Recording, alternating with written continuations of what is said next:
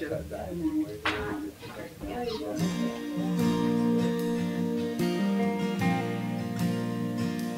Lord, I come, I confess, bowing here, I find my rest.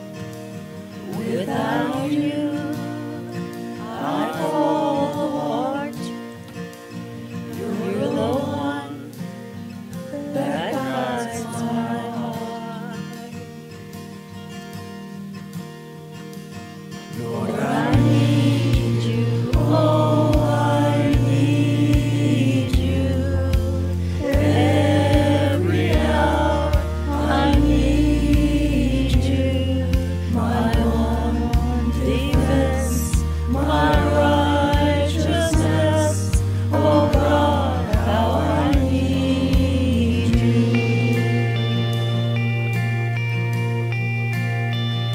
When rusty, your grace is more.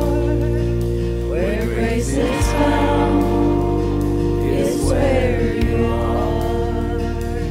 Where you are, Lord, I am free. Holiness is Christ in me.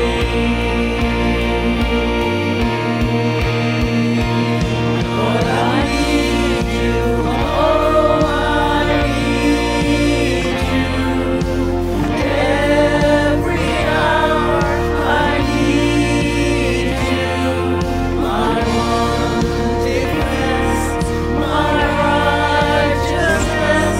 Oh God, how I need you. Teach my song to rise to you. When temptation comes my way, when I cannot stand, I'll fall on you. Jesus, you're my hope and stay. Lord, I need you.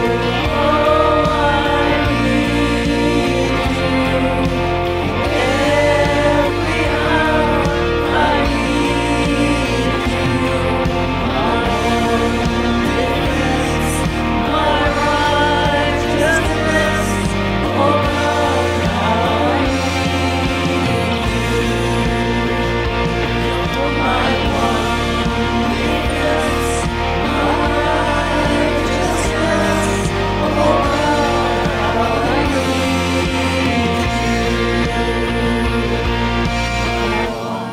you. Defense, my righteousness. Oh God, how I need you.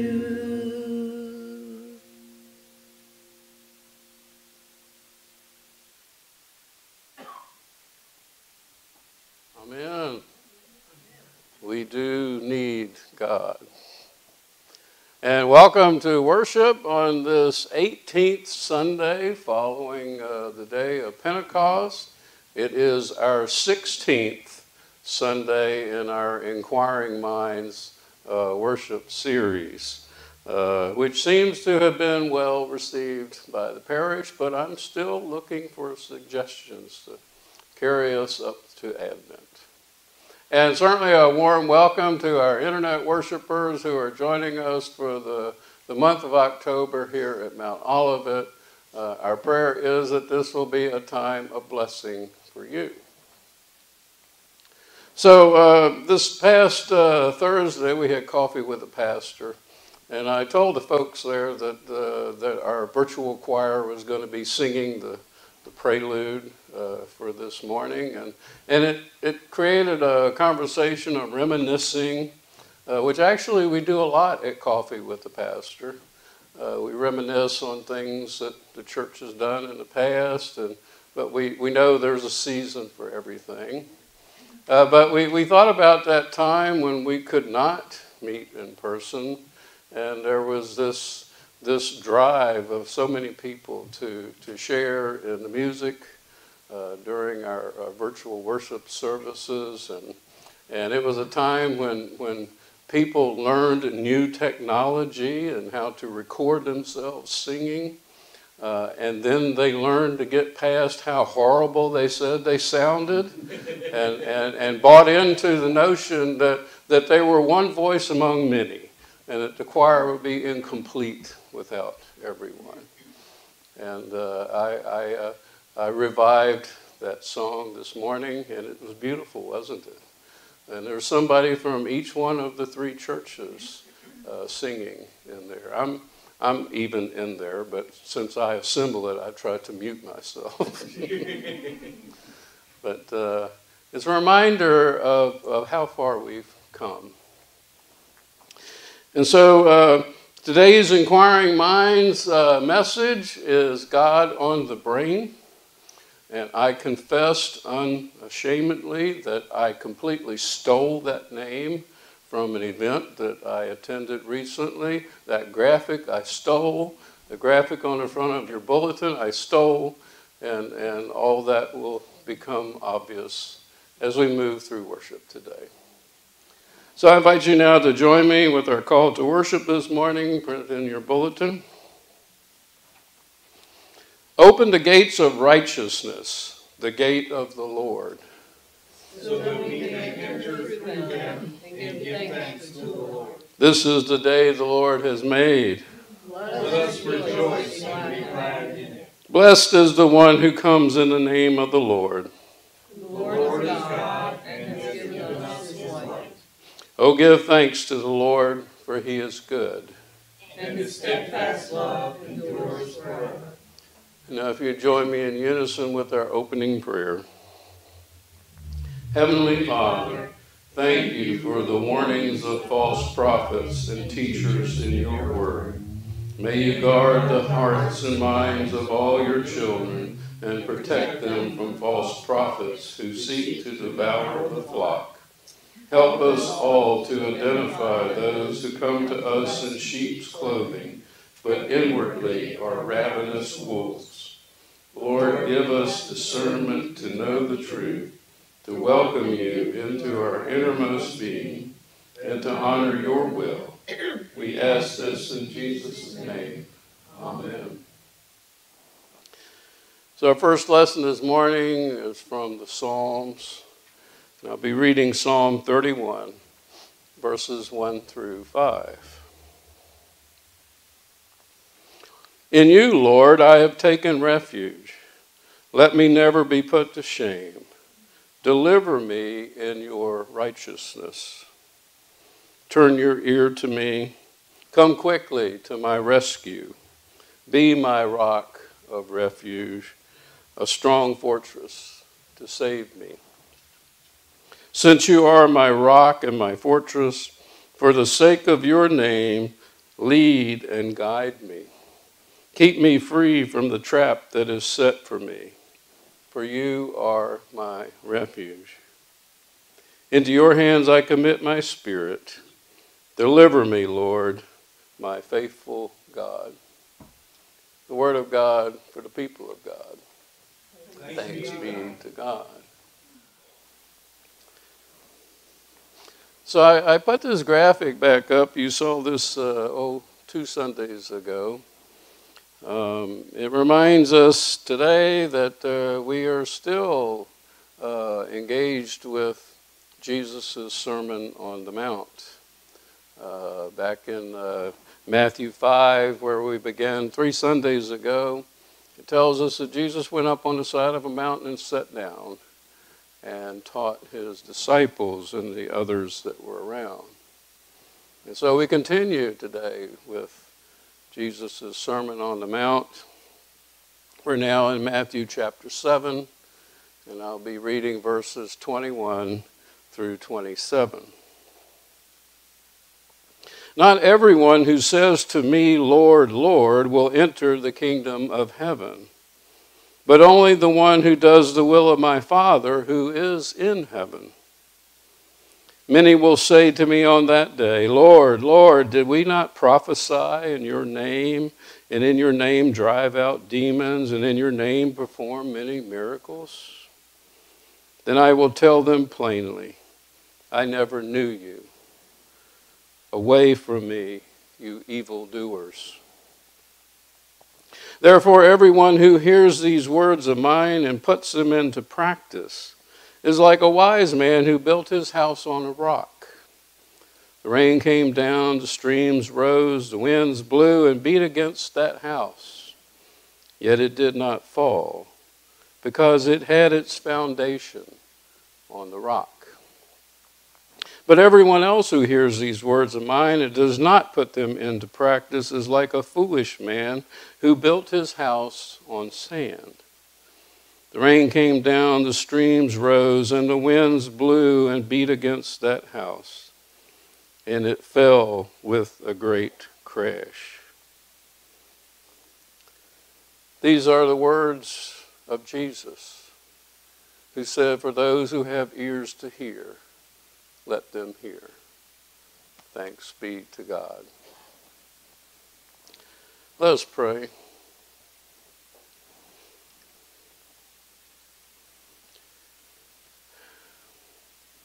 Gracious God, we give you thanks for these words that you have given us. We give you thanks for the ancient words of so long ago that Jesus shared with his disciples and the other people that sat with him to learn on that mountainside. We pray for your presence here today. We pray for your words and your words alone to be spoken here today. We ask this in your name. Amen. So I hope everyone here knows who John Wesley is. I like to refer to him as Mr. Wesley.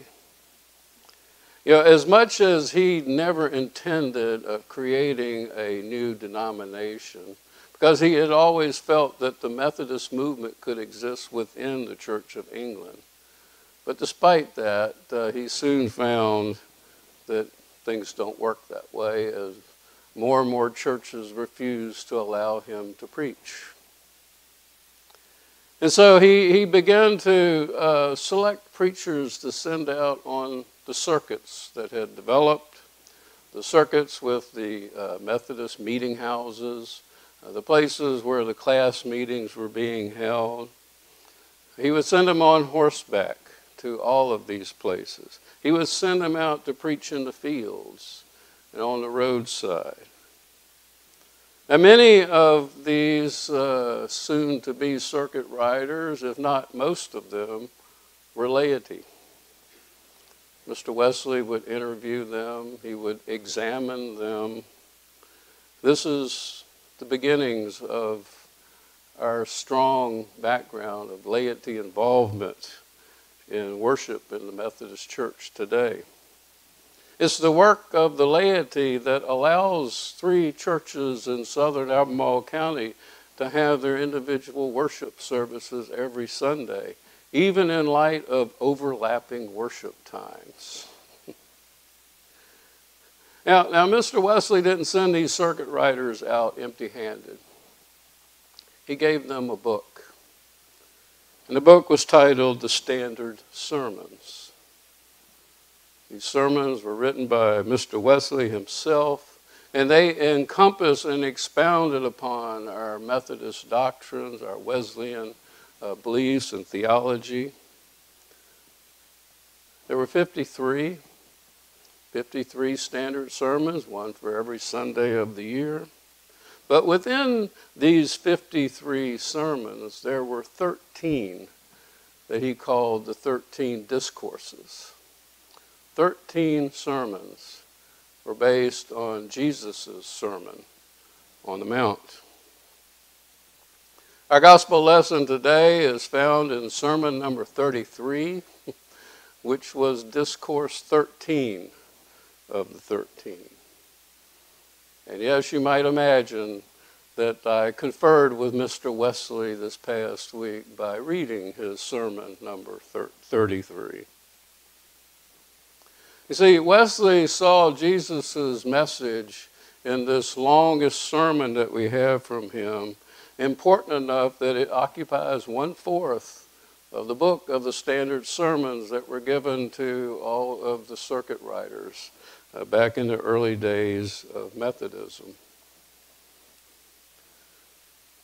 So today we consider the question from the Sunday school class here at Mount Olivet.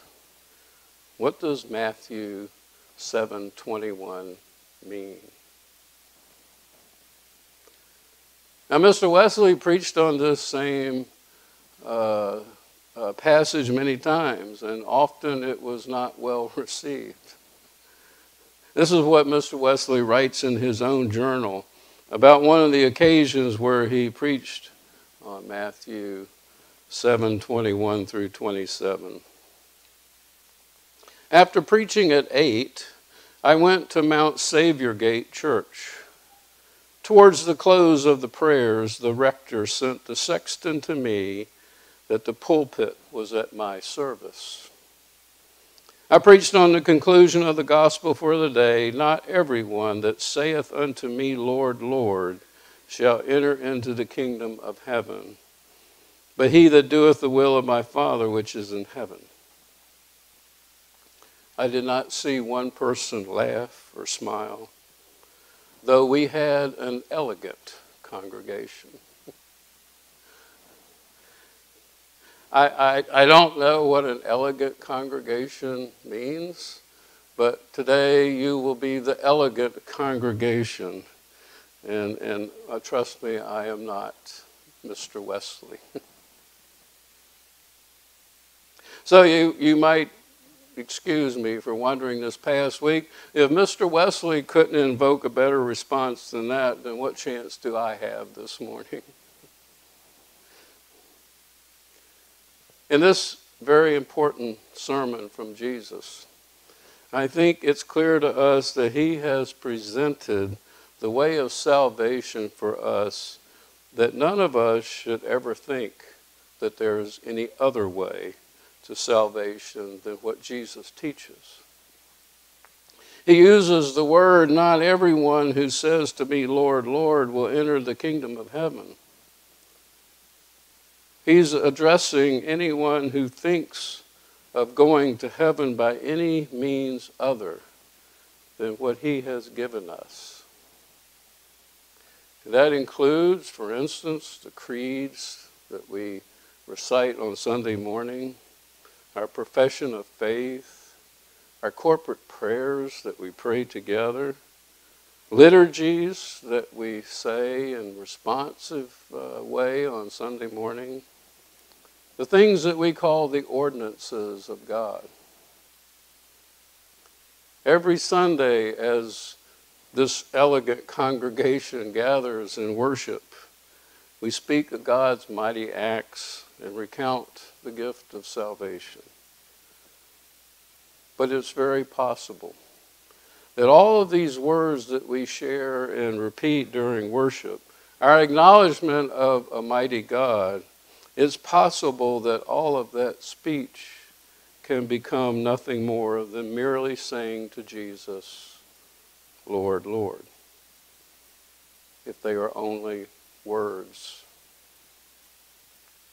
We might, in our daily lives, avoid what we see as flagrant sins, feel like that we have a good conscience towards God and God's people. We claim to lead a good Christian life.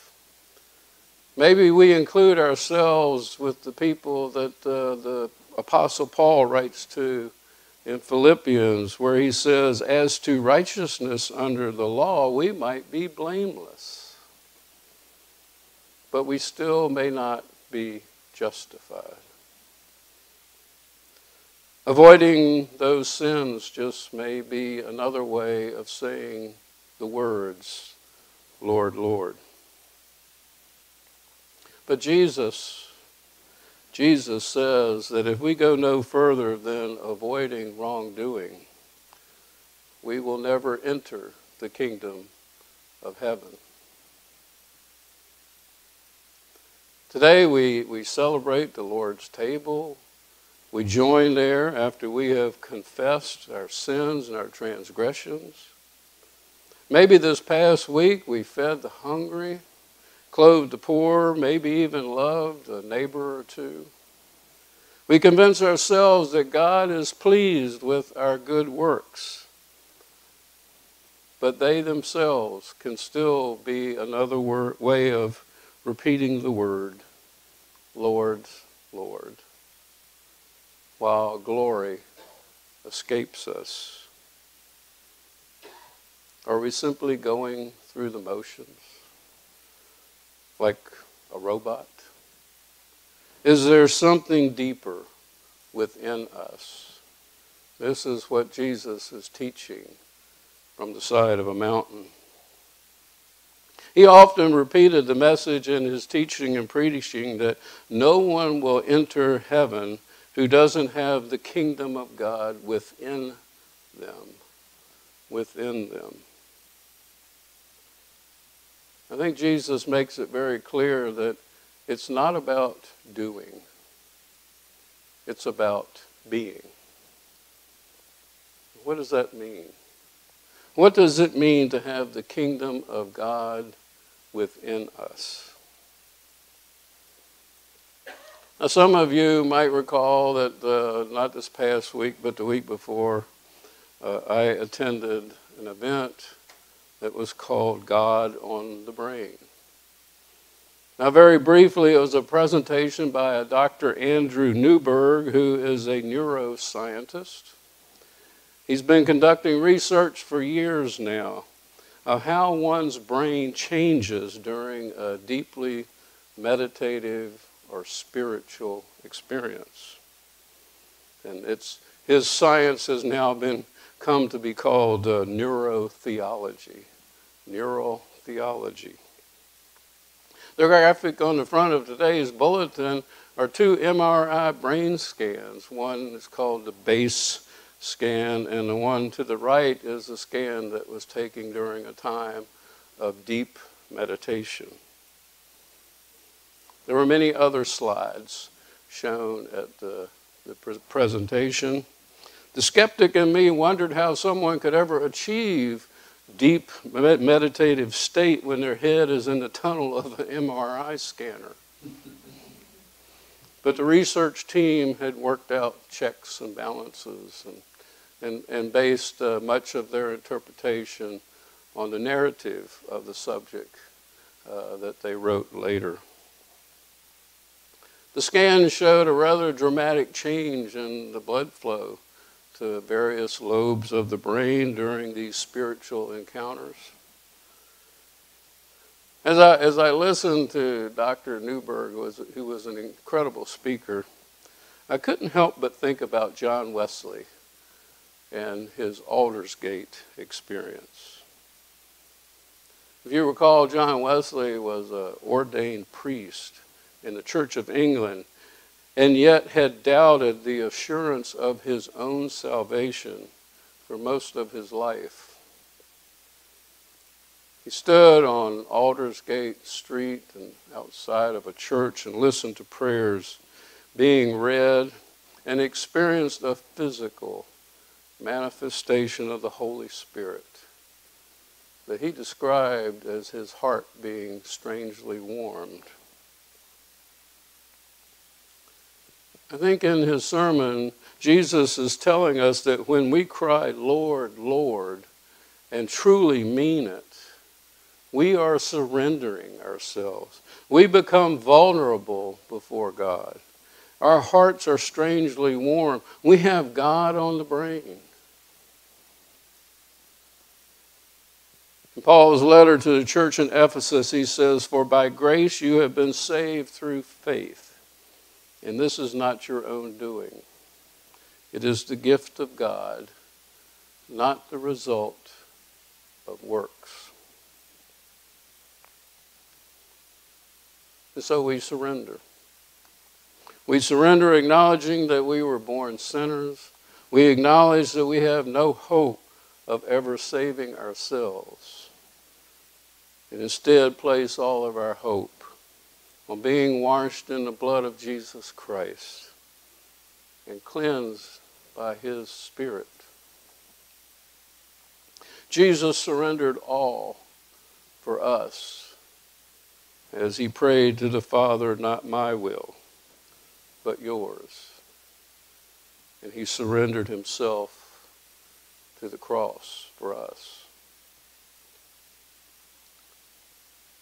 I think what Jesus is telling us is that good works do not lead to salvation, but salvation leads to good works. It's not in the doing. It's in the being. It's in the motivation, the humbling of ourselves before God. I like to tell people that good works is a side effect of receiving God's gift of salvation. It's a side effect of having God on the brain. Today, Jesus blesses us with an invitation to his table. An invitation to join in a foretaste of a heavenly banquet that awaits those who truly and genuinely say, Lord, Lord. And to God be the glory. Amen.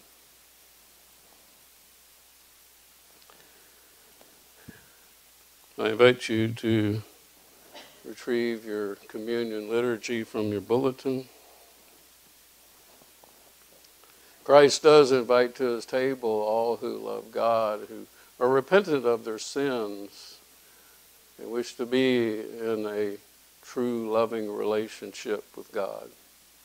So let us confess our sins before God and one another. Father, we never want to hear you say those terrifying words to us, I never knew you. Help us to know you truly and to love you deeply as you designed us to do, because you have poured your love into our hearts by your Holy Spirit. Break down every wall and every barrier that we put in the way of knowing you. Seize the attention of our hearts from the distractions that we allow to seduce us away from knowing you. We long for your truth to set us free from every hindrance, so that our hearts would be united and whole to know and honor you.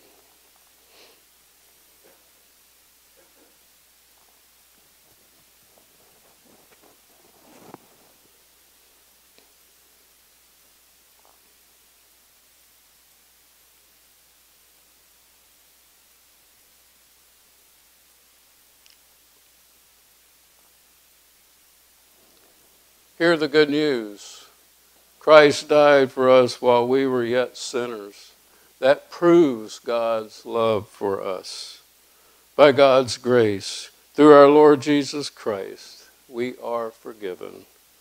Glory to God. Amen.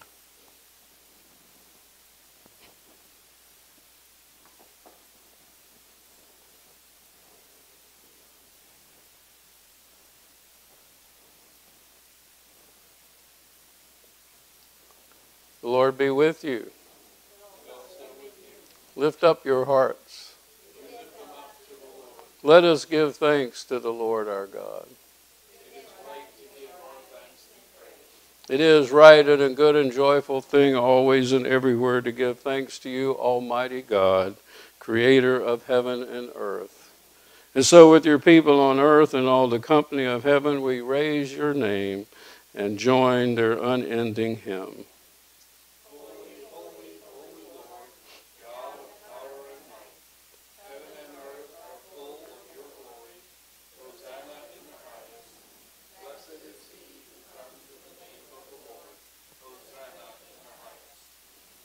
Holy are you, and blessed is your Son, Jesus Christ, who on the night in which he was betrayed, he took the bread and gave thanks to you and broke the bread.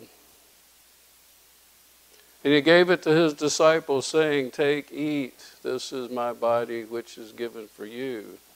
Do this in remembrance of me.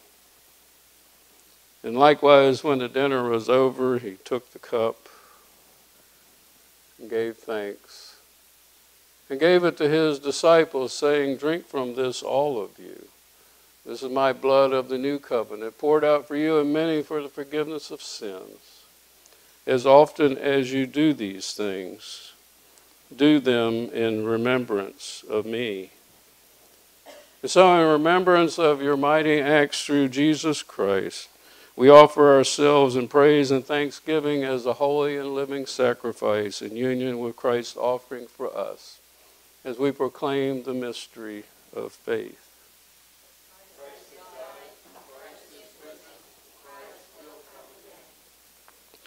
Pour out your Holy Spirit on us gathered here, and on these gifts of cup and bread, and make them be for us the body and blood of Christ, that we may be for the world the body of Christ redeemed by his blood.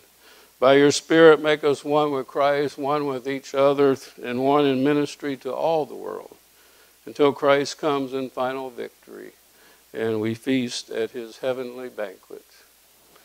Through your Son, Jesus Christ, with the Holy Spirit in your holy church, all honor and glory is yours, Almighty God, now and forever. Amen.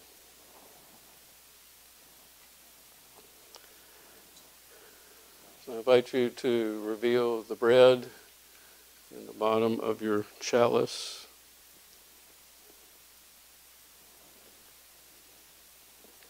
The body of Christ given for you.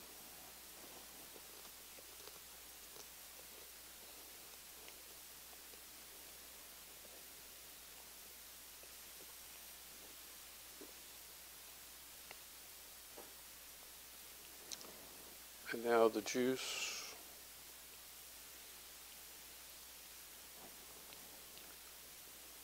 The blood of Christ shed for you.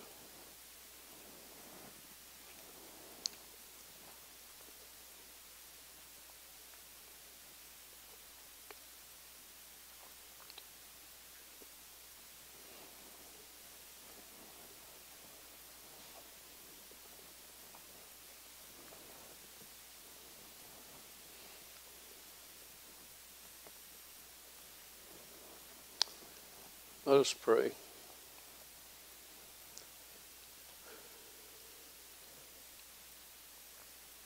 Eternal God, we give you thanks for this meal that you have prepared for us, prepared 2,000 years ago. The meal of yesterday, today, and tomorrow. We give you thanks for your love for us. We ask this in your name. Amen.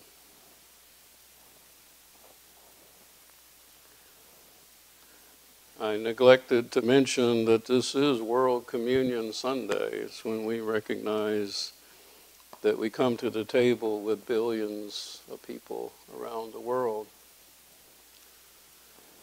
So I have some folks awaiting my arrival at Trinity. I hope you will reflect with your brain this afternoon and find where God exists inside of your brain, inside of your heart, inside of your soul. I leave you in peace. Okay, we're going to bow our heads for the prayer of thanksgiving. Thank you, Lord, for the blessings you have bestowed on our lives. You have provided us with more than we would ever have imagined. You have surrounded us with people who always look out for us. You have given us family and friends who bless us every day with kind words and actions. We are thankful for our church family and the families they represent. You have provided us the freedom to come and worship you each week. We are thankful for the young persons in our church. We pray that we are good examples for them on their faith journey. We are very thankful that you provide what we need when we need it. Thank you for giving us the Holy Spirit so that we make better choices each day, and hopefully we are a blessing to others as well. We ask that you take our offerings and bless them to your kingdom and glory, make our gifts blessings to many, and multiply our gifts to you. We ask this in the name of Jesus Christ. Amen. Okay, if you want to stand for the benediction.